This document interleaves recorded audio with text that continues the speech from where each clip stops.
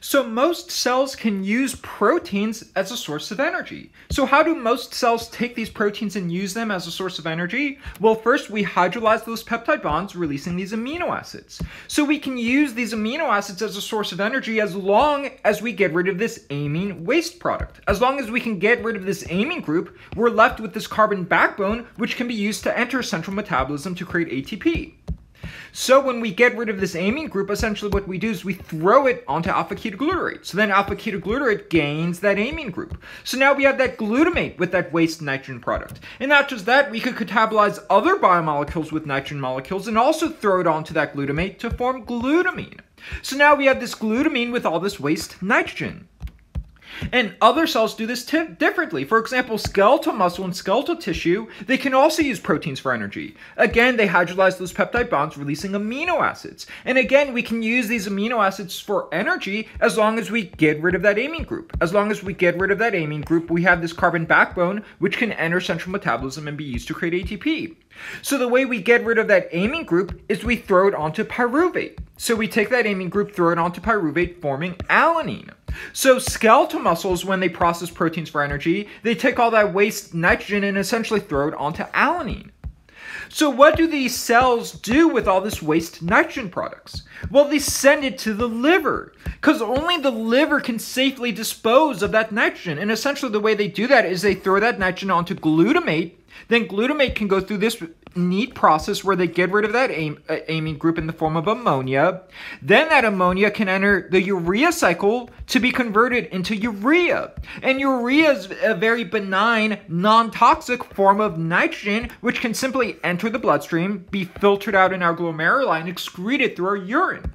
So only the liver can safely dispose of this nitrogen. So therefore, when these cells are using these proteins as a source of energy, they need to take all that waste nitrogen and essentially send that waste nitrogen to the liver.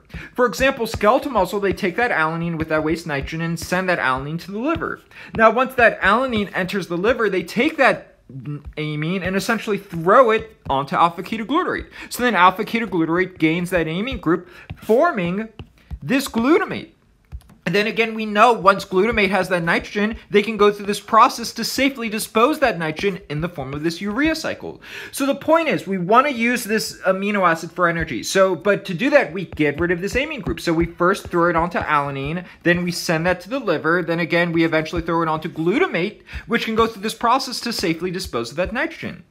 So what about other cells? What about most other tissues? Well, again, they have that glutamine with all that waste nitrogen. They send to the liver. Now, once that glutamine is in the liver with all that waste nitrogen, they can go through a similar process where they go through one step, getting rid of this amine in the form of ammonia. And then we form glutamate, which will get rid of this amine in the form of ammonia. Now we have all this ammonia, which we know can safely enter the urea cycle to be converted into urea to be safely exposed out of the body.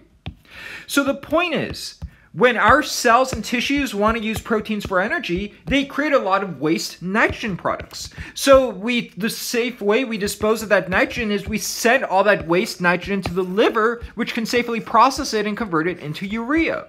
But what's important to realize are certain type of nucleic acids, for example, purines, we catabolize and get rid of these nitrogen waste products in the form of uric acid, which can then again be exposed out of the body. But the point is, the vast majority of the nitrogen waste from our cells we send to the liver, which can safely be exposed out of the body. So what exactly is going on through this urea cycle? We know this urea cycle takes this ammonia, which is toxic. Ammonia can be very dangerous for the cell, for the body. However, the liver can safely take that ammonia, you can enter it into the urea cycle to form this non-toxic urea to leave the cell. So what's going on in this urea cycle? Well, again, let's say we're in a liver cell, in a hepatocyte. So we have our cytoplasm in our mitochondria. And again, we know we have that glutamate with all that waste nitrogen, which came from different cells in the bodies. So what do we do with that waste nitrogen? Well, that glutamate enters the mitochondria. Now, once it enters the mitochondria, it gets rid of that amine group, which we already explained earlier. So we get rid of that amine group in the form of ammonia. So now what do we do with all this toxic ammonia once we're in the mitochondria? Well, that toxic ammonia will react with this molecule, this bicarbonate. So again, this ammonia will react with this bicarbonate to form this carbamyl phosphate, which again has that waste nitrogen in the form of this carbamyl phosphate. Now, once we form this compound, we react it with ornithine. We react it with ornithine. So this ornithine essentially reacts with this carbamyl phosphate to essentially form citrulline. So now this citrulline has that waste nitrogen. Remember, this was all that waste nitrogen which came from cells all throughout the body. So that waste nitrogen we essentially throw onto ornithine, forming citrulline. Now that citrulline leaves the mitochondria, so now it's in the cytoplasm, and we react with an ATP molecule, forming this citral AMP intermediate, which again has that amine waste product. And then again, we release a pyrophosphate, but again, we essentially form this intermediate. Once we form this intermediate, we can react it with an aspartate amino acid, which also has waste nitrogen, which came from different cells in the body. So now we add this aspartate molecule, forming this arginosuccinate. So now we form this molecule, but again, keep in mind the big picture. We have nitrogen waste, which came throughout all different cells in the body, which we send to the liver. So a lot of that nitrogen waste is converted into this ammonia, which we essentially throw onto citrulline. So citrulline has this waste nitrogen, which came out through cells throughout the body, forming this molecule. Then we take this nitrogen, which also came from waste nitrogen throughout the body. So we take this nitrogen and also throw it on to this intermediate, forming this arginosuccinate, which has these waste nitrogen molecules which came from cells all throughout the body. So once we form this intermediate, we essentially go through a reaction where we get rid of this group, releasing it in the form of fumarate. So we get rid of this group. So again, we get rid of this group, forming this arginine. Now, once we form this arginine, this is where the magic happens. Now, once we form this arginine, we have this group, which again has those two nitrogen waste products, and we get rid of this group in the form of urea. We get rid of this group in the form of urea. Now we formed urea, which we know is non-toxic, which can leave the hepatocyte, enter the bloodstream, and be filtered out and excreted through our urinary system and through our urine. So again, we take this group, we get rid of it in the form of urea, and what we're left with is ornithine, which can go through the whole cycle over again. But again, remember the big picture idea of what's going on. We have all that waste nitrogen products from all different cells all throughout the body. We send that waste nitrogen product to the hepatocyte. And we send that waste nitrogen product through different means. But the point is, we take that waste nitrogen, we send it to the hepatocyte. We take that waste nitrogen and we throw it on to form glutamate.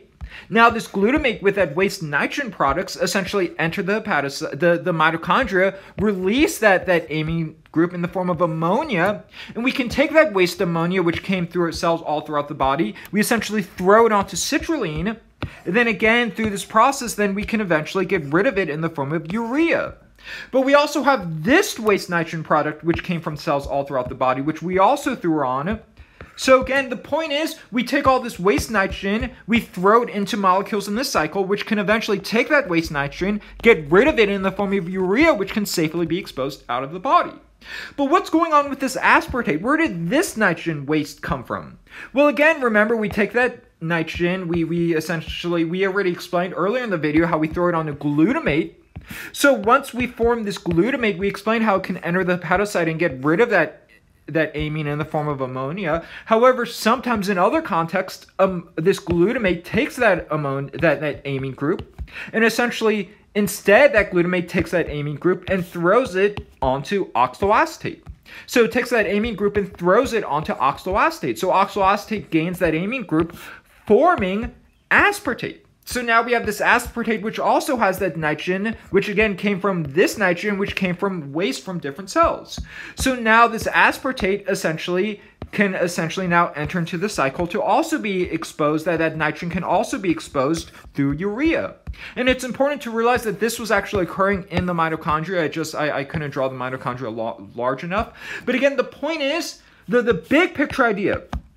is this urea cycle, which occurs in hepatocytes, is a safe way to expose nitrogen and excrete that nitrogen out of the body through urea. So we take that waste nitrogen, normally from the catabolism of amino acids, but also through the catabolism of other biomolecules with nitrogen molecules. We send all that nitrogen to the hepatocyte. Then we take that waste nitrogen, and through different means, we enter it into this cycle, which can eventually get rid of that nitrogen waste product in the form of urea, which can safely be exposed out of the body.